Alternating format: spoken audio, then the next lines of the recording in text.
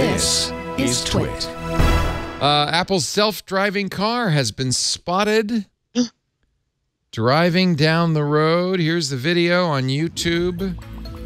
Remember, this is from Mac Rumors. Apple got the permit to test their autonomous vehicles last month. And there are, I think, 5 or 6 Lexus. Oh, look. Oh, look. There it is. Somebody's driving around. It looks like, yes, it's a Lexus RX with a LiDAR on the roof. Doesn't say Apple anywhere. It's the right color white, though. They could tell by the iPod style finish. It's perfect. It's perfect. And I think that it's the same platform that a lot of companies have been buying as test platforms for stuff. So they're probably mostly checking. Well, obviously, they'd have to be checking their software than anything else.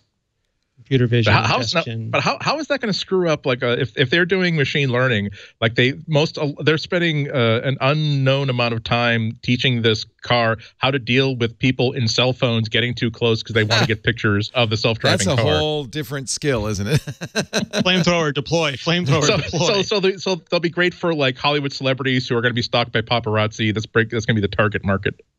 They deploy countermeasures. Do they do that like in the Firefox movie where like little flares go off? Release flak. That'd be awesome.